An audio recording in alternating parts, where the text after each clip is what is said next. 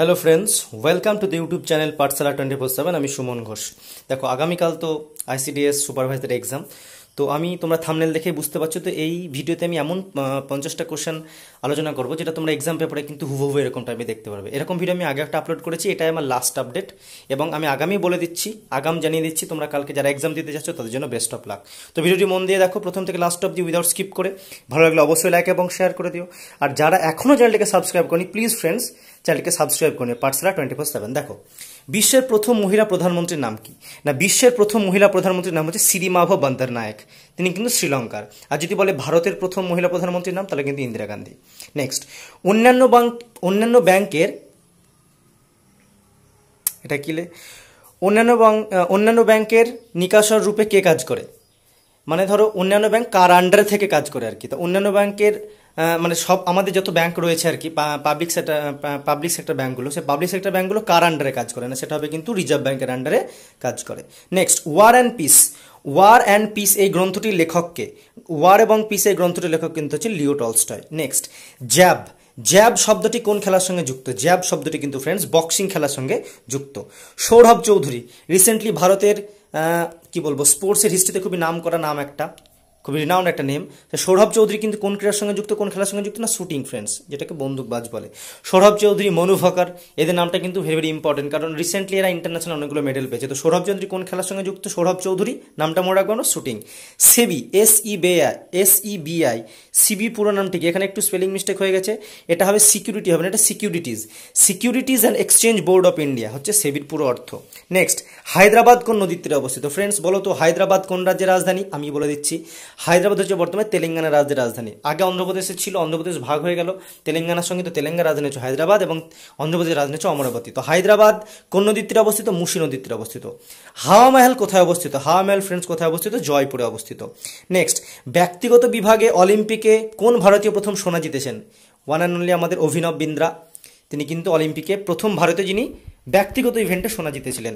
শূন্য মাধ্যমে আলোর গতিবেগ কত? শূন্য মাধ্যমে আলোর গতিবেগ হচ্ছে 332 মিটার পার সেকেন্ড। ভিডিওটির মাঝখানে আমি একটা কথা বলবো ফ্রেন্ডস, ভিডিওটি ভালো লাগলে অবশ্যই লাইক এবং শেয়ার করে দিও। নেক্সট, সূর্যের প্রচণ্ড শক্তি, আমরা তো জানি সমস্ত শক্তি উৎস সূর্য। তো সূর্যের প্রচণ্ড যে শক্তি, তার উৎসটা কি? সে প্রচণ্ড শক্তির উৎসটা হচ্ছে কিন্তু কি না, নিউক্লিয় সংযোজন, যাকে আমরা নিউক্লিয়ার ফিউশন বলে থাকি, ইংলিশে বলে নিউক্লিয়ার ফিউশন। নেক্সট, ডায়াবেটিস রোগে শরীরের কোন অঙ্গ আক্রান্ত হয়? আমাদের যে ডায়াবেটিস রোগ হয়, যেটাকে আমরা সুগার বলে থাকি, তো সেই রোগে আমাদের শরীরের কোন অঙ্গ আক্রান্ত হয়? না, প্লিহা। নেক্সট, আইন-ই-আকবরী, সে আইন-ই-আকবরী কোন ভাষাতে রচনা করা হয়েছিল? আইন-ই-আকবরী কিন্তু পার্সিয়ান ল্যাঙ্গুয়েজ, পার্সি ভাষাতে রচনা করা হয়েছিল। এডসের পুরো নাম অ্যাকিউয়ার্ড ইমিউনো ডেফিসিয়েন্সি সিনড্রোম। এডস কি ঘটিত রোগ? এডস হচ্ছে একটা ভাইরাস ঘটিত রোগ, এবং এডসের ভাইরাসের নাম হচ্ছে HIV virus, human immuno deficiency virus. Next, কোন ভিটামিনের অভাবে আমাদের শরীরে রক্ততঞ্চন ব্যাহত হয়? হবে না, ওটা একটু স্পেলিং মিস্টেক হচ্ছে, ব্যাহত হয়।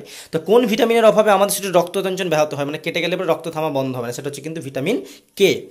ডাটুরিন হচ্ছে একটা উপক্ষারের নাম। সে ডাটুরিনটা কোন গাছ থেকে পাওয়া যায়? এটা হচ্ছে ধুতুরা গাছে পাওয়া যায়। ICDS প্রকল্প যখন ইন্ডিয়াতে প্রথম শুরু হয়, তখন তার প্রধানমন্ত্রী কে ছিলেন? না, শ্রীমতী ইন্দিরা গান্ধী ছিলেন। এবং কত সালে ICDS চালু হয়েছিল ইন্ডিয়াতে? না, 1975, 1975 সালে। নেক্সট, ভরতপুর পাখিরালয়, মানে ভরতপুর বার্ড স্যাংচুয়ারি, ভরতপুর পাখিরালয় কোথায় অবস্থিত ফ্রেন্ডস? রাজস্থান রাজ্যে অবস্থিত। রাষ্ট্রপতির অর্ডিন্যান্স, রাষ্ট্রপতি ধরো কোনো অর্ডিন্যান্স জারি করলো, সেটা কতদিন পর্যন্ত জারি থাকতে পারে হাইয়েস্ট? না, 6 মাস পর্যন্ত।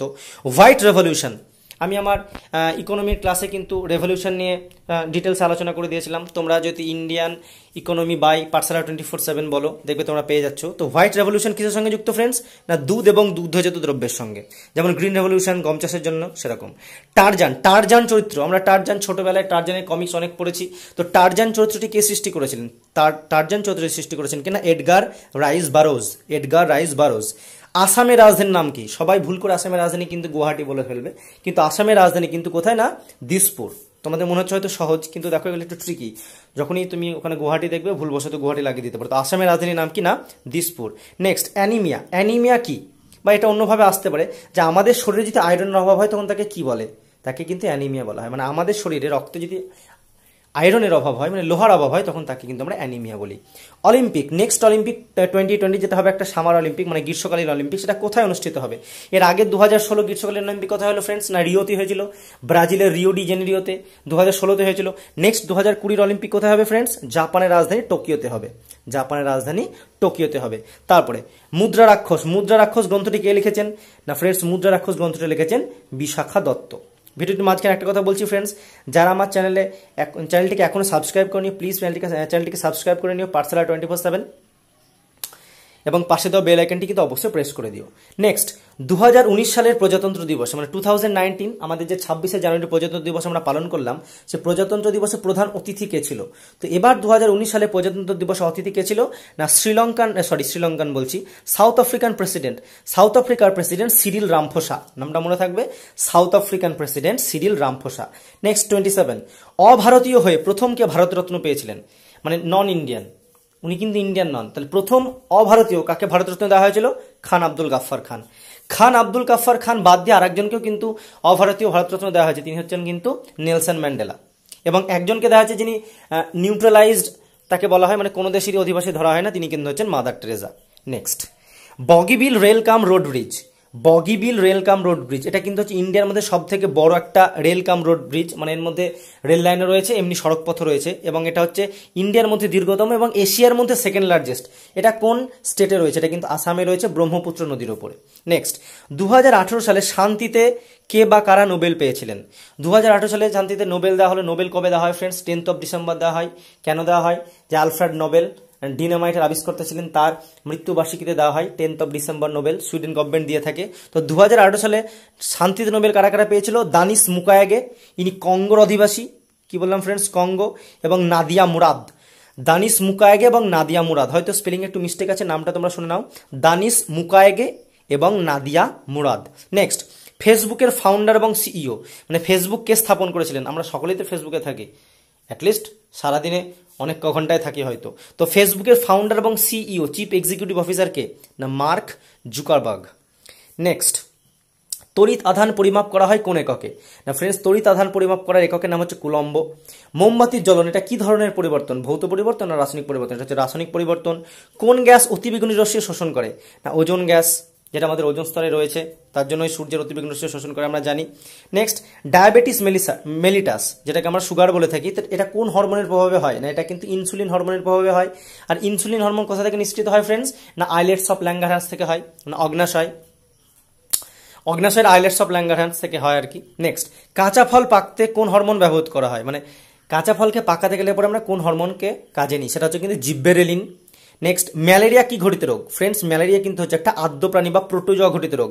ম্যালেরিয়া রোগকে ছড়ায় কিনা? স্ট্রিয়ানোফিলিস মশা, এটা কিন্তু মশাবাহিত রোগ। আবার এডিসটাও ডেঙ্গুটাও কিন্তু একটা মশাবাহিত রোগ, কিন্তু ওটা কিন্তু আবার ভাইরাস ঘটিত রোগ। ডেঙ্গুটাকে কে ছড়ায় ফ্রেন্ডস? স্ট্রিয়েডিস মশা ছড়ায়। কিন্তু ম্যালেরিয়া কিন্তু আবার প্রোটোজোয়া বা আদ্যপ্রাণী ঘটিত রোগ, যেটাকে স্ট্রিয়ানোফিলিস মশা ছড়ায়, একটু মনে করে রাখবে।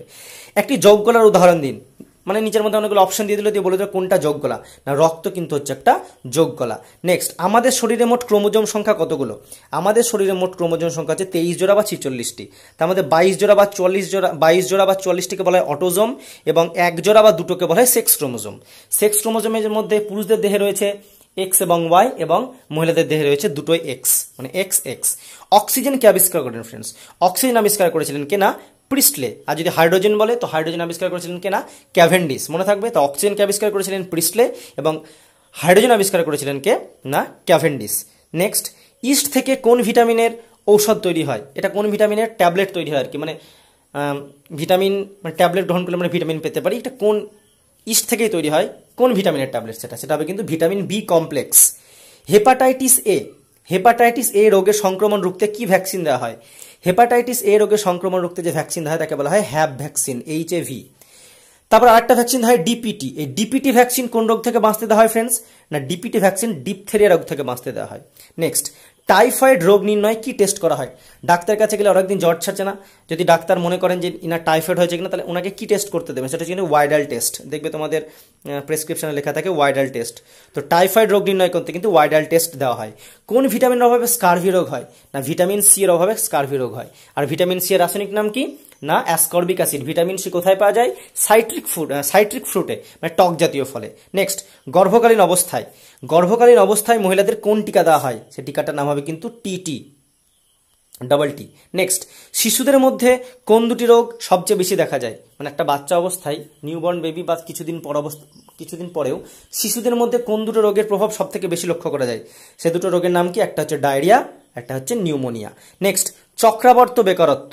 আমি এর আগের ভিডিওটিতে আমি মৌসুমী বেকারত্বের কথা বলেছিলাম, যেটা কৃষিক্ষেত্রে লক্ষ্য করা যায়। এটা হচ্ছে চক্রাবর্ত বেকারত্ব, মানে সাইক্লিক। তো সাইক্লিক যে বেকারত্ব, সেটা কোন ক্ষেত্রে লক্ষ্য করা যায়? ব্যবসা বাণিজ্যর ক্ষেত্রে। আন্তর্জাতিক নারী দিবস, ইন্টারন্যাশনাল উইমেন্স ডে, কবে পালন করা হয়? না 8 March, 8ই March. UNESCO, United Nations educational, scientific and cultural organisation, এর সদর দপ্তর কোথায় রয়েছে? না ইউনেস্কো সদর দপ্তর কোথায় রয়েছে ফ্রেন্ডস? না প্যারিস, ফ্রান্সে। আশা করছি তোমরা ভিডিওটা লাস্ট অবধি দেখলে উইদাউট স্কিপ করে। কালকে তোমরা যারা পরীক্ষা দিতে যাচ্ছ তাদের সকলকে বেস্ট অফ লাক।